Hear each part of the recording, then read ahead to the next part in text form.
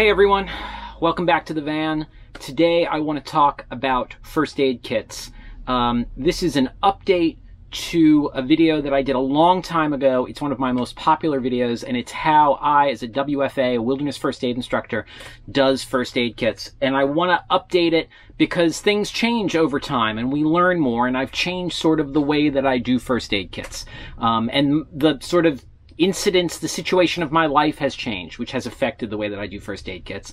And so I want to update some things and change some things around, but I also want to show you exactly how I prep a new first aid kit. So I bought a new first aid kit that I'm going to work into my rotation, and it is brand new. We're going to break the seal, open it up, and show you how I prep and build a first aid kit. That's what we're going to do. Let's go.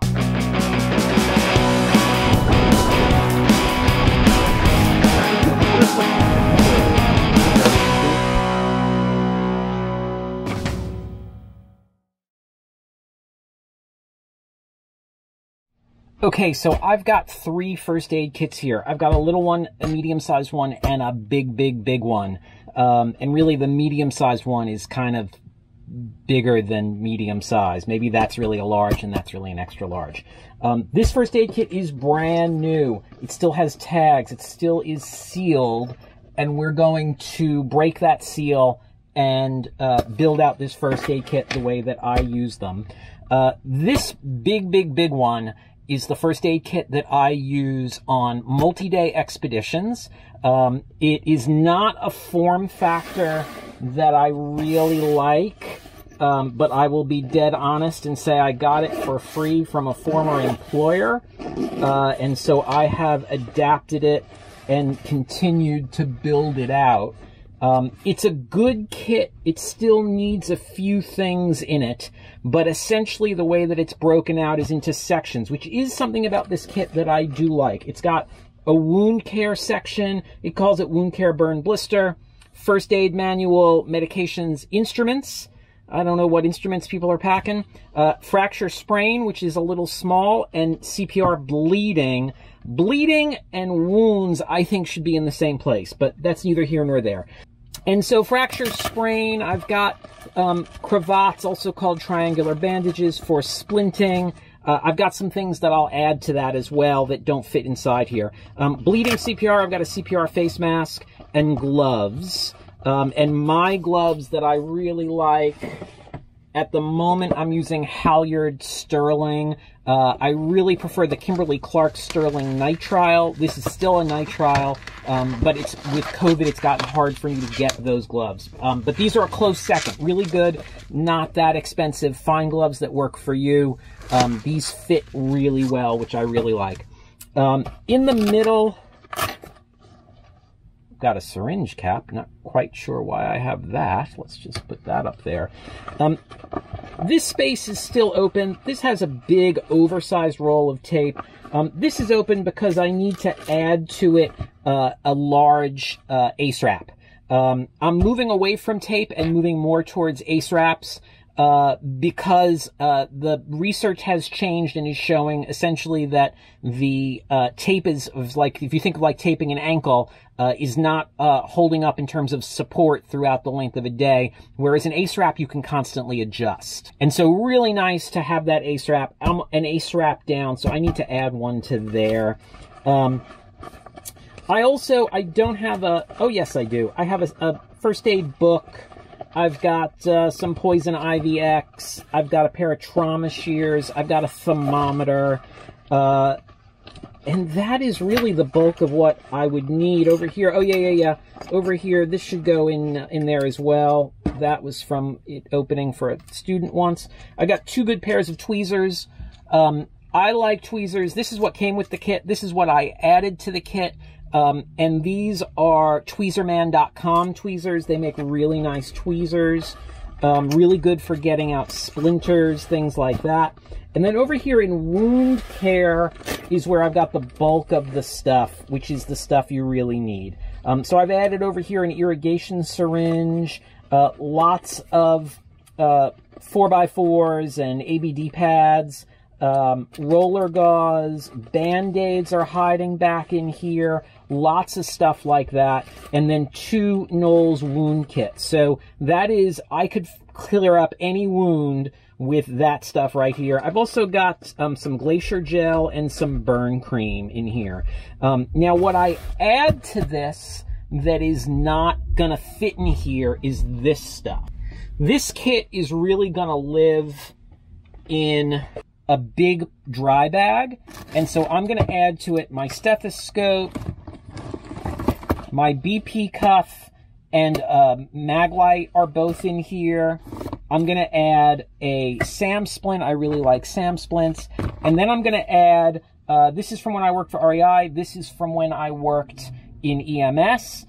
This is essentially protocols to sort of operate by, and I think they're a good set of protocols, which is why I still carry them. These would be issued to instructors, which is how I got them. And then this is an ALS field guide that I carried when I was a paramedic, and it's got just tons of useful information, including a med guide. So I'm going to add those 2 things in here, and then this stuff, along with the kit itself, is going to just go, as I said, in a like, I think it's a 15 or a 20 liter dry bag. And then this will live in front of my feet in my kayak on multi-day trips. When I'm not using it on a multi-day trip, it lives here in the van under the bench seat so that it's ready to go for anything that might happen. Oh, the other thing that I would add to this for a multi-day is any personal meds that I might need, or pain relievers, like my favorite over-the-counter pain reliever, things like that are things that are in here. And so that's my big Mondo kit. One other thing I might add, these I also got from when I worked at REI. These are soap notes. And so it's a good thing to have in your first aid kit is some form of SOAP note. SOAP is an acronym, stands for Subjective, Objective, Anticipated Problems, and Plan. And A, it's a good cheat sheet for running through a patient assessment. B, I'm going to have to take notes anyway. And C, this is printed on waterproof paper, so it holds up really well. Oh, and on the back, it's got a patient assessment on it. And so really good to have in your kit. And some form of writing utensil. I do pencils. I do Blackwing pencils, because I like Blackwing pencils, but you can sharpen them with a knife, as opposed to pens, which always explode when you actually really need them. Let's talk about what is not in here. There is not Quick Clot. There is not a suture kit. There is not a commercial tourniquet device. There is not an Israeli bandage. There are none of those things. And here's why. The likelihood that I would need that sort of thing with the stuff that I do is pretty slim, like microscopically slim. When I was on the ambulance, I worked amputations, I worked gunshot wounds, I worked stabbing wounds, and for none of those did I ever need a tourniquet device or Quick Clot or anything like that. So I generally don't carry that stuff. But what I tell people is, if you work with guns for a living, if you work with axes for a living, if you work with chainsaws for a living, then maybe you should carry that stuff. But particularly with the Quick Clot, keep in mind that it expires. I was given Quick Clot when it was first released, and I was excited to give it a shot and see if it was faster. And in fact, it expired before I had a chance to use it because I've never needed it. Okay, so that is the big Mondo kit. Oh, yeah, so there's a SAM splint here. I also pack an additional SAM splint. So I think 2 SAM splints is fine for me because I'm a paddler and I don't care how much things weigh. This is my slightly bigger kit. So maybe if I'm doing a 3-day trip, I'll bring this guy. And this is built out just like that, but smaller. It's got all the same stuff. I would add my pain relievers. Here are gloves, irrigation, good syringes, ace wrap, cravats, Band-Aids and stuff like that, wound care, blister care, roller gauze, very, very similar stuff, trauma shears, very, very similar stuff. Oh, this is my pulse oximeter, which measures the amount of oxygen in your blood, which is... I think that I don't know how accurate this is, but what it does do accurately is it measures pulse rate. So when I'm working with a patient, I will do their first pulse manually, and then I will keep track of their pulse with this thing. And this is in this kit, not the Big Mondo one, because this is the one that I use most of the time. So I'm at 98% oxygen and my heart rate is 90, I think because I'm talking a lot because I just worked out. So that's in here also. Relatively straightforward, but you can see, gee, Brett, why is there so much empty space in here? We'll get to that in a minute. But this is my kit. Oh, do I have a first aid book in here? I don't. I really like the NOLS pocket guide, that if you take a wilderness first aid course, you are given a pocket guide. It's smaller than a first aid book, so it works better in kits like that. That's the medium-sized kit. Okay, let's get real. Let's do this. Now that I put that away, I need a pair of trauma shears.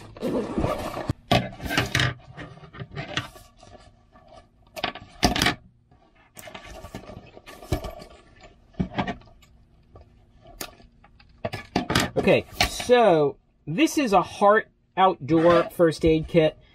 These used to be REI kits. The same design, the same everything, just with the REI logo on them.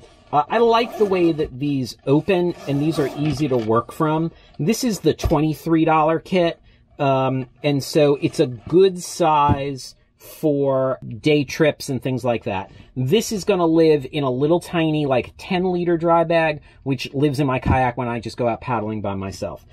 It opens up like this. It's relatively nice, but let's talk about the things that I'm getting rid of, right? So up here is gauze. That's good. I'm going to leave those. And right here is Band-Aids and some moleskin. That's not bad. I'll leave those. That is a little tiny piece of roller gauze that I don't really like. First aid manual, more gauze, good.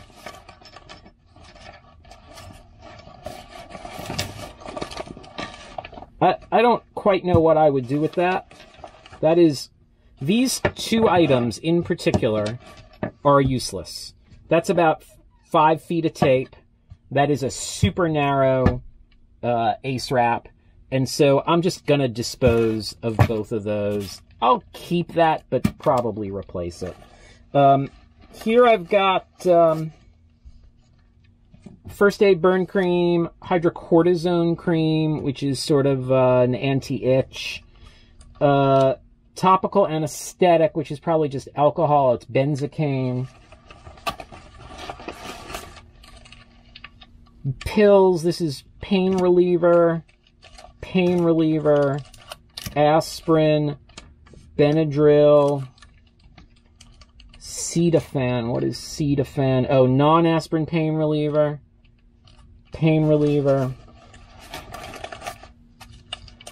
Bunch of wound wipes, alcohol wipes, triple biotic, antibiotic ointments, which is bacitracin, neomycin, and polymyxin, I think that says. All of these are going to have expiration dates on them. Do not use if packet is open. I don't see an expiration date on this guy. This expires in 2024, 23, 23. Keep in mind, right now it's more than halfway through 2022. 23, no expiration on those. So here's the deal. I'm going to keep these. I'm going to dump this. Yeah, I'm going to dump that. That's going to go away. That's going to go away. Those are going to go away. All of these are going to go away. I'm going to dump those. Those are all garbage. So here is what I am left with, right? Comes with these little trauma shears. These are not bad, but I'm going to replace them with those. I'm going to start adding things to this. So let's see the things that I'm going to add. I'm going to add a NOLS wound pack to this. I'm going to add full-size roller gauze to this. I'm going to add an ace wrap to this. I'm going to add a cravat to this. I'm going to add 4 pairs of gloves to this. It's got actually a fairly good tweezer, but I might, the next time I do a tweezer man order, I might replace those with tweezer mans. I'm going to add more gauze. I'm going to add more gauze. Irrigation syringe. I'm going to add a non-adherent, bigger gauze. Look, wound cleansing can go in there. Let's throw those wound wipes in there. Let's fold them over so they pack a little smaller. I am not going to use those wound cleansers in wounds. I'm going to use them around wounds. These are all going to get packed inside here. That's going to go down there.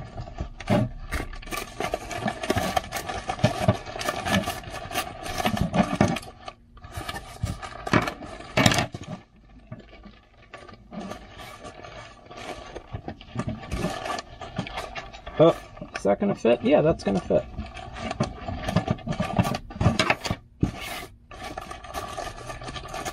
Let's see if we can hide this in the back.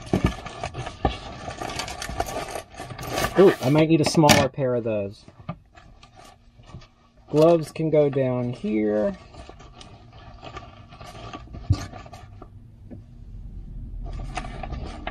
Cravat's going to go down there. That just needs a small pair of trauma shears. Ooh, small pair of trauma shears in my bag of extra goodies.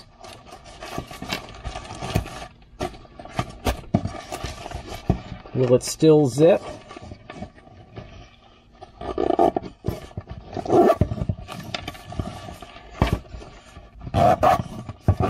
Yes, it closes. It is ready to go.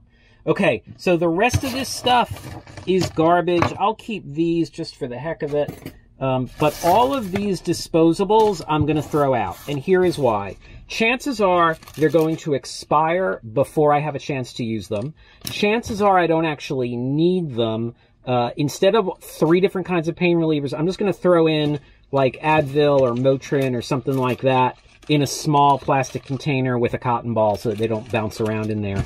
But the rest of those are garbage. This is useless. This is like probably not particularly sticky, and not particularly long. So that's going to go in the garbage. This I'll save just in case. I'll throw it in my bag, and that I'll throw in my bag just in case. But keep in mind these plastic things, which you can see are already bent in here, just throw those out. They're not plastic, I'm sorry. These metal things that are in here, which are supposed to, you're used to close an ace wrap, just throw them out. They're garbage. You can just tuck the ace wrap into itself, and it'll be closed. And so that's what I would do with that stuff. And that's how I handle first aid kits. Now, in the past, I used to have 3 that were this size, and I had one in my backpacking kit, I had one in my mountain biking kit, and I had one in my paddling kit. I shrunk down all of my gear, and so I got rid of those. I actually sold them when I did a big gear purge.